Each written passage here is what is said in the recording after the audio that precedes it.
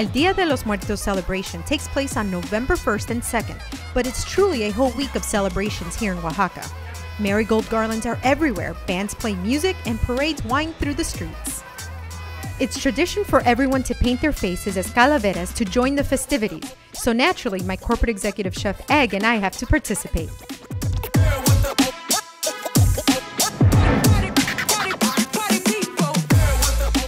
I'm Adrianne Calvo, chef, author, traveler, and restaurateur. I've been cooking for as long as I can remember, and along the way, I created a little something called maximum flavor. That's my style of cooking. I want to activate all parts of the palate: sweet, sour, salty, bitter, and spicy, sending delicious endorphins to your brain. And now, I'm on the hunt for inspiration. Join me as I head out in search of maximum flavor.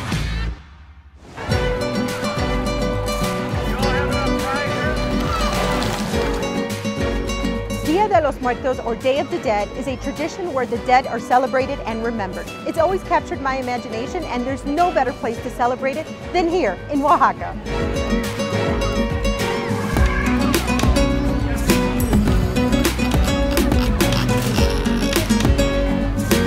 When you think of Dia de los Muertos, you think of the bright colors, you think of the face painting, but you don't necessarily think of the delicious street food that's all around you here. When you walk, the aromas, they just like, it's amazing.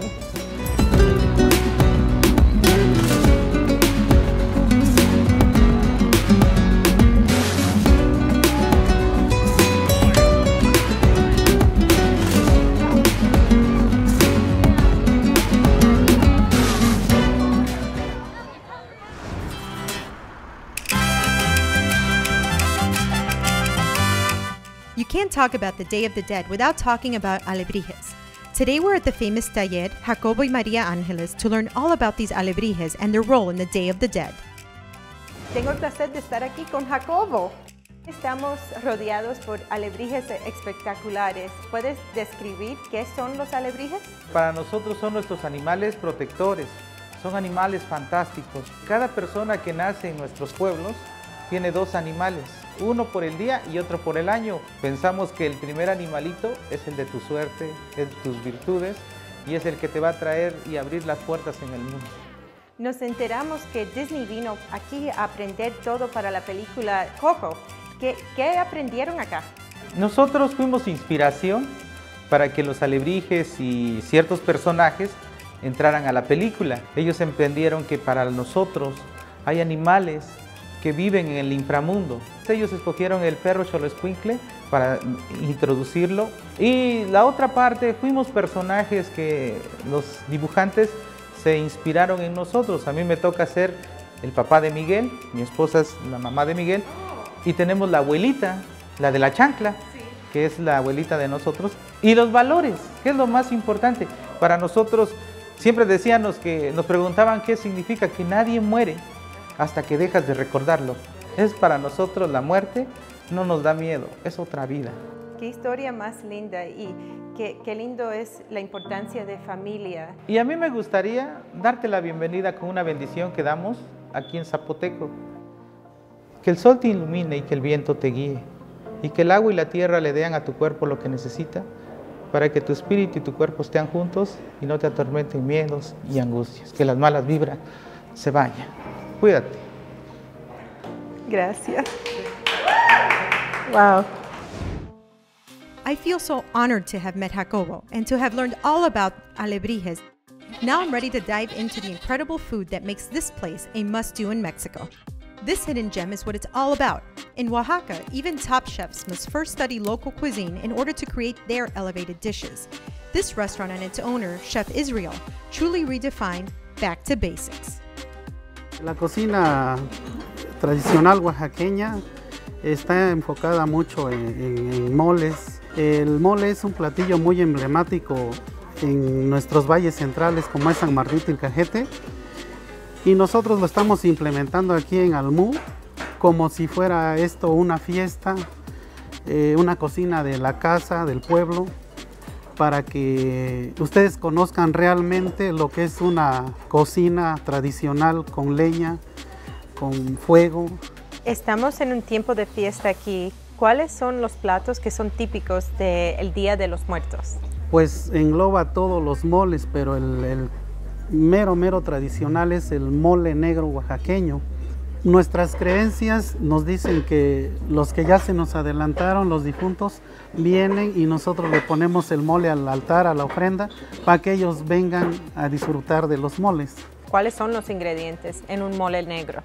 En el mole negro los ingredientes fundamentales es el chile ancho negro, chile ancho mulato, chilhuacle y chile pasilla. Pero también es una comida que lleva como 30 ingredientes diferentes. Una receta muy simple con muy pocos ingredientes.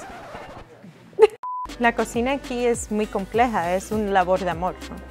Sí, aquí los platillos, las comidas que nosotros elaboramos, las hacemos con mucho amor, con mucho corazón, para que así los platillos, las comidas nos salgan deliciosas y muy exquisitas y muy ricas.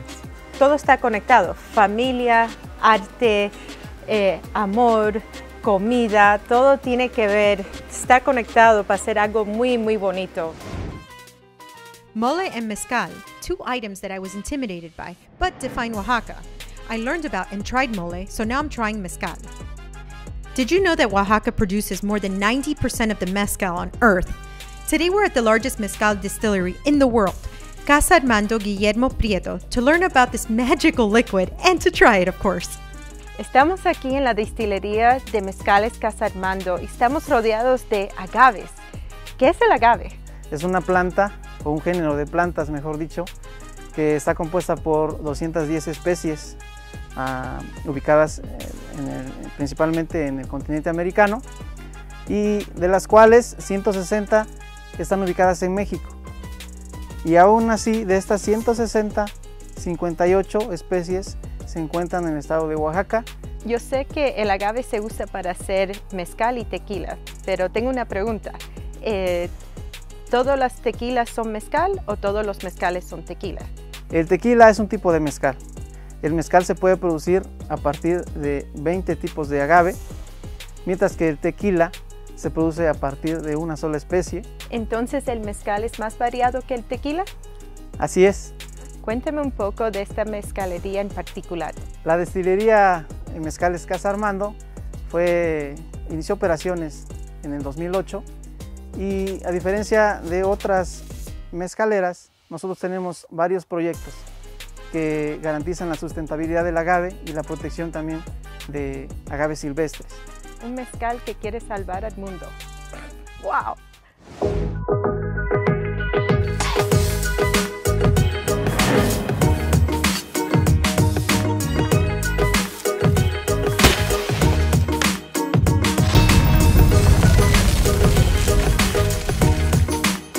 So now for the moment we've all been waiting for, well, that I've been waiting for, to taste the mezcals that we've been learning about all day. But let's try it. Try it. Cheers. Cheers. Wow, that was so smooth. I mean, you definitely taste the citrus, so it's like orange peel comes forward, a little bit of like honeydew or pear, and then smoke comes in at the end, so it's so great because it's so delicate. So what's the next one? We have aged mezcal as well. So cheers. Cheers. What do you think? Vanilla, maple syrup, a little bit of cinnamon for some reason. And then again, the smoke is very subtle. And we recommend Señorío Añejo, especially with desserts. Cheers. Cheers.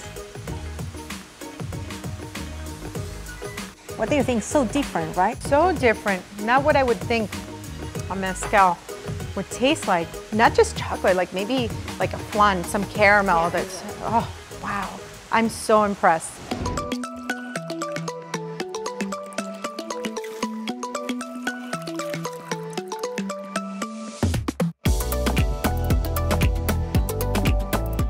So like you tasted all the mezcals.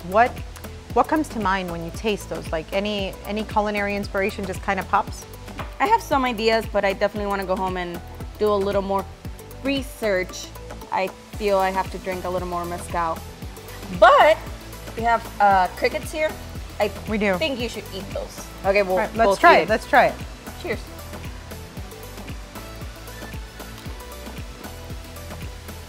Crunchy. Now we have to try some Señorío Mezcal cocktails with our next meal here at Pitiona. This restaurant features elevated Mexican cuisine, and I'm here with Chef Adrianne to learn more about it. ¿Qué restaurante más lindo? Se ve todo Oaxaca de aquí. ¿Cómo fue crecer aquí en Oaxaca? Pues es increíble, ¿sabes? Y poder hacer cosas por Oaxaca desde el tema de la gastronomía es todavía más increíble, ¿sabes? He tenido la oportunidad de visitar otros lugares fuera de México, dentro de México también, y de verdad que como Oaxaca no hay dos. ¿Tienes que conocer primero lo tradicional para llegar acá? Claro. O sea, a ver, nosotros nos definimos en Pitiona como cocina de autor, ¿no? Cocina de autor porque básicamente nosotros creamos nuestras recetas. Obviamente para nosotros la cocina tradicional es importante, ¿no? Con eso lo que agregamos nosotros nada más es un poquito de diversión, de nuestra manera de ver la cocina. El menú se ve tan rico, no sé ni qué ordenar. ¿Qué me recomiendas? Nuestros tacos de lechón, la verdad es que son pues muy exitosos. Estamos en la tierra de los tacos además. Perfecto. No puedo esperar. One of the must-do stops while in Oaxaca is this place right here, Monte Albán. This is the second largest ceremonial site in Mesoamerica. The question is, why this place for a ceremonial site?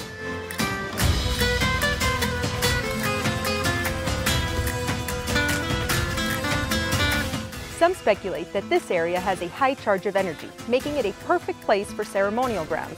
So I'm just going to sit here and soak up all the good vibes. Now that I feel sufficiently energized, I have to try another amazing restaurant here in Oaxaca and maybe even search for more cocktails made with Señorío Mezcal. I am off to Quince Letras to meet world-renowned Celia Floran, whose incredible traditional cuisine is doing a great job of tying the past to the present.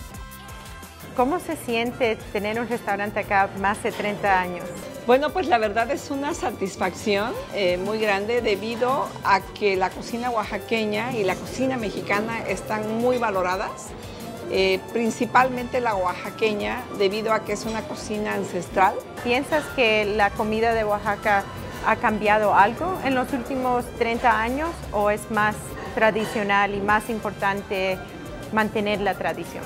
Cuando yo era niña se comía al igual que se come ahora, muchísima verdura, calabazas al vapor, pero que nada más están hervidas, o sea, sin grasa. La cocina oaxaqueña realmente no es grasosa, pero sí hubo un momento cuando yo dije algo está pasando. Sobre todo porque las nuevas generaciones, los jóvenes ya no querían comer platillos tradicionales y se enfocaban más a querer comer pizzas, hamburguesas. Y bueno, también eso nos estaba sobrellevando a problemas de salud y a pérdida de identidad, de valores en cuanto a nuestra tradición. ¿Qué exacto es mole?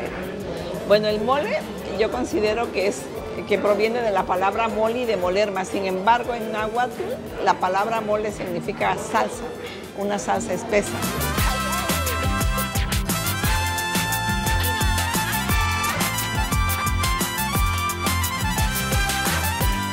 Now I have to really eat like the locals and check out a traditional market here in Oaxaca. I have to try some tlayuda, or Mexican pizza, some mole, and definitely some tacos.